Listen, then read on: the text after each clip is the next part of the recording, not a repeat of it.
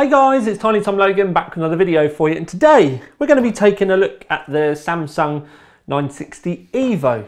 I did review the 960 Pro 2TB, which is the absolute flagship model, the other week, and there was lots of people that wanted to know about the Evo. Now the 960 Pro is epic, quite expensive, literally kind of the fastest drive on the planet at the moment, but I mean, as I'll show you in a moment, it does come in quite expensive. But with the Evo, it's much more affordable. So you would kind of expect that you were going to get performance decreases. So essentially what we've done is I had a word with Samsung, and I've got this one for just a short period of time, just so that I can go over it with you. Now I've got the 500GB model. They do come in a 250GB model, a 500GB model, and a 1TB model. So no 2TB with this one, but they do have an extra one at the bottom, which is the 250. So we do need to cover a few things, and I'll try and cover it as a range, but the performance results that we've got will only come from the 500. So we'll cover the price first. I mean, to be honest with you, when you want to have a look at it, you know what an M.2 drive looks like. That's all well and good. The only real difference that you can tell between the two is the Evo has got an orange accent on the writing for the Evo, and on the Pro it's red. And then the only real difference physically is the amount of chips that are on the actual M.2. So just to kind of recap, with the Pro models, the chips on the Pro models were all 512GB, and then you either got 1, 2 or 4. With the Evos, it's slightly different. With the Evos, the 500 and the 1TB, they're all 256GB chips. So with those, you either get 2 or 4. But with the 250GB, to keep the performance up, they are actually 128GB chips. So you get 2 of them. So that's how they've worked out going through those.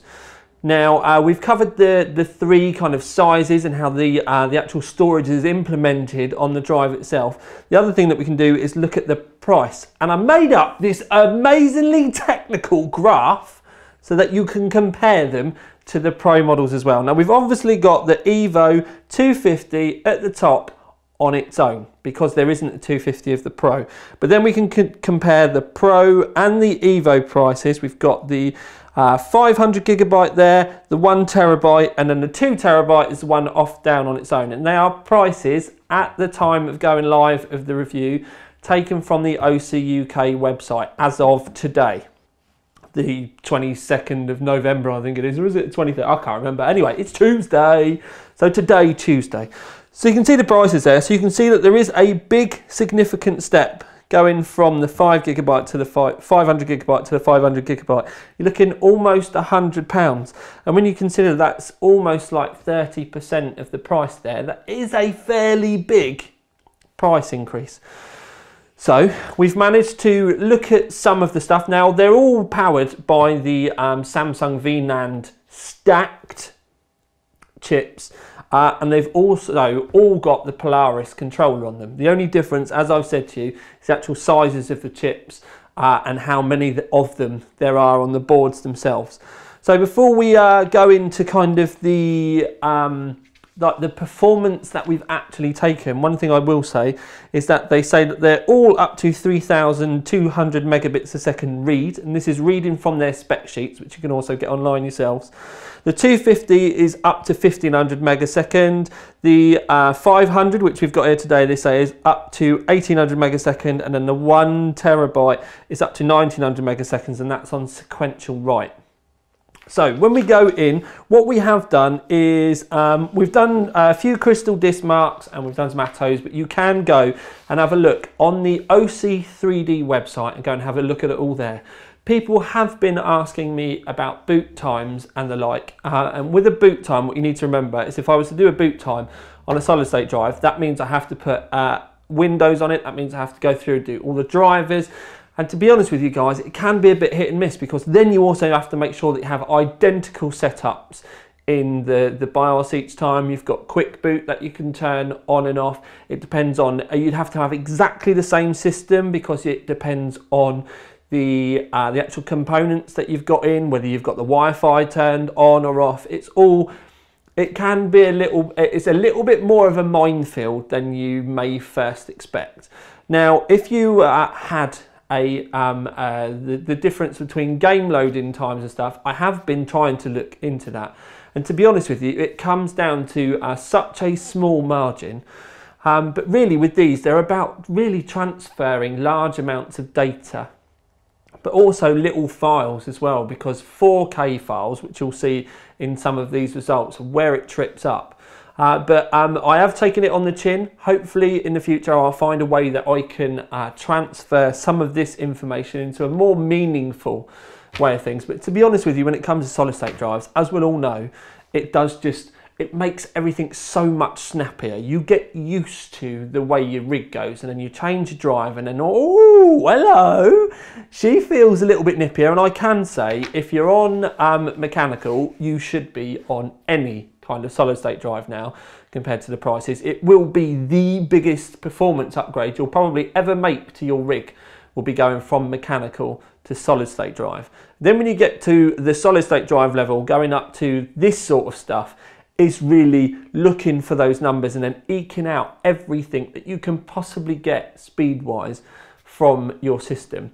If you think it's going to give you more frames per second, sadly not. If you think it's going to make your game times load quicker, it may be marginal, but you'll be amazed when a lot of the actual game loading times, again, can be very kind of hit and miss, because some games do take a lot longer to load, and it's not a drive restriction, it's just the way that the game works in the background as well. So for argument's sake, I have done it in the past, and people have been like, oh, how quickly does this game load then? Or is this game going to load exactly the same sort of time? And again, it really doesn't work like that. So I apologise if I'm teaching or trying to get some of you guys to suck eggs that understand all this, but there are a lot of readers and watchers and viewers, however you like to call it, that don't kind of grasp this sort of stuff. But I will try and make it so that it works. Coming soon, maybe, possibly. Anyway, right. So when we look at the first lot of Crystal Disk Mark results, what you will see here, and it's weird that we have the hot and the cold results. What I did with the hot results is I literally looped benchmarks on it continuously, finish, go, finish, go, finish, go for 2 hours. And I managed to get the temperature to 64 degrees. Now they say it's got an operating temperature of up to 70 degrees, and that's safe. And what you can see here, we've got the 960 at the top, and this is just for a kind of a bench, you know, like a baseline, for want of a better term.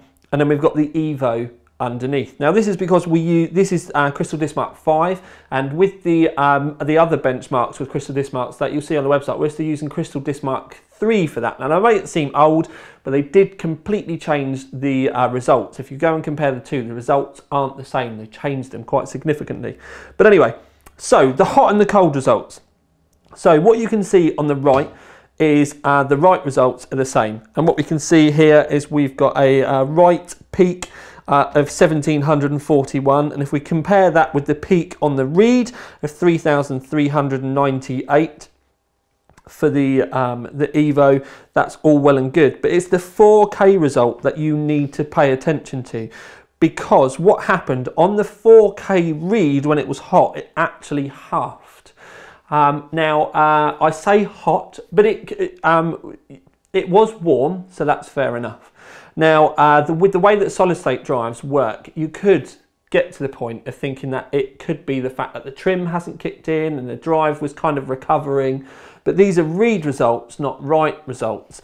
And literally within 5 minutes, it had cooled down, I run the test again, and it was back up to being normal. The cold result was literally after a cold boot, it was down at like 30 degrees or something.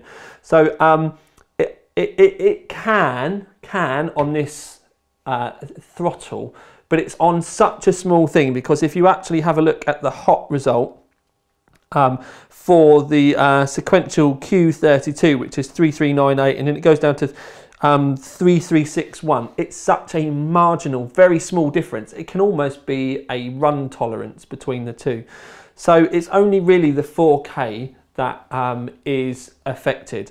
Now, when we did test the hot and the cold, we tested it in a normal board as it would normally be screwed in.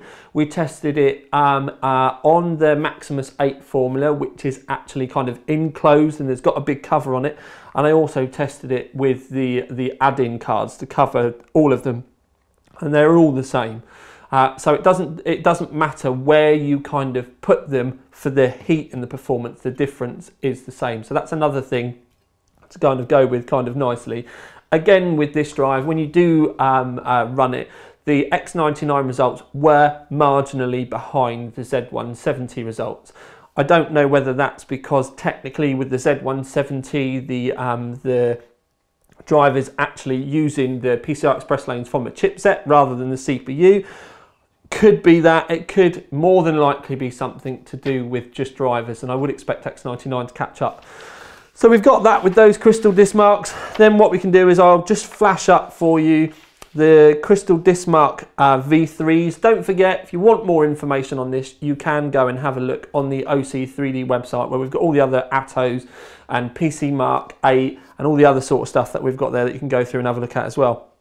So we've got crystal disc mark V3, and essentially the Evo is only just behind the Pro.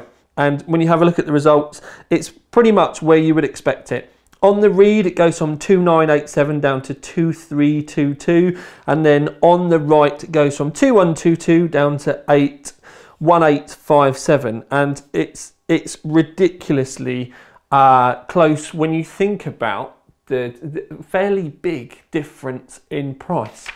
And that's when it really comes down to it, because you guys asked me to do this review because of the price difference.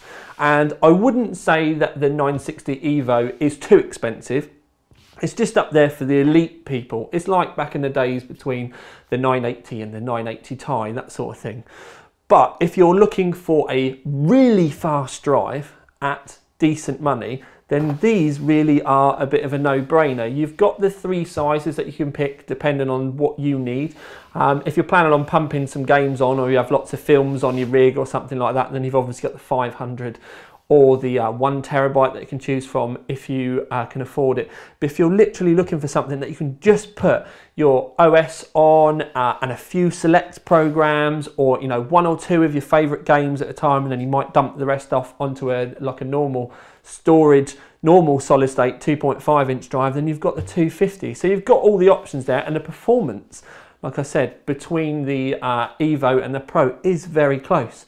But the most important thing to drive home with the Evo is it's still faster than anything else on the graphs. It's faster than the Intel 750 drives. It's faster than the old SM951 and the old 950s. It's still a polarizing leap forward in performance.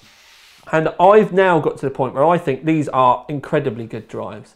But I would also go as far as to say I think that the 960 is probably being held back by the 4x PCI Express interface, because we've had a bit of a play with some of the others as well, and it's almost like some of the numbers are exactly the same, to the point where it's like, oh, it's hit a ceiling. We don't know, only time will tell. But when it comes to the Evo 500, I think this is probably like the sweet spot between the two. Like I said, it's coming in at 250 quid. If you went for the Pro model, it would cost you another £100 on top. And the performance difference between the two, well, that is going to come down to whether you are on a budget or whether you are just a spec list enthusiast.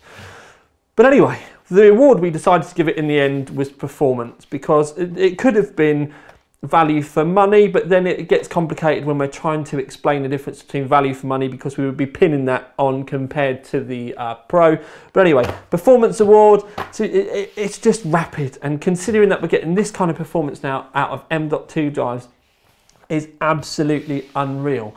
And at this present moment in time, Samsung are stood in front of everybody else going, come at me, bro, see what you can bring to the table, because they've got it absolutely nailed.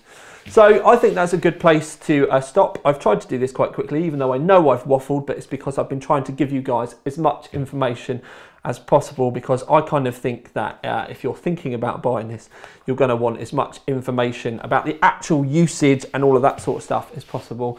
Don't forget, if you are looking for more numbers, go to the OC3D website. If you found my review for the first time and you like the long-winded, I'm not here to just sell it to you, I'm trying to tell you about the product and not just read off of spec lists and stuff, then please click the subscribe button. I've not said that in a while. Anyway, this is Tiny Tom Logan with another video for you guys.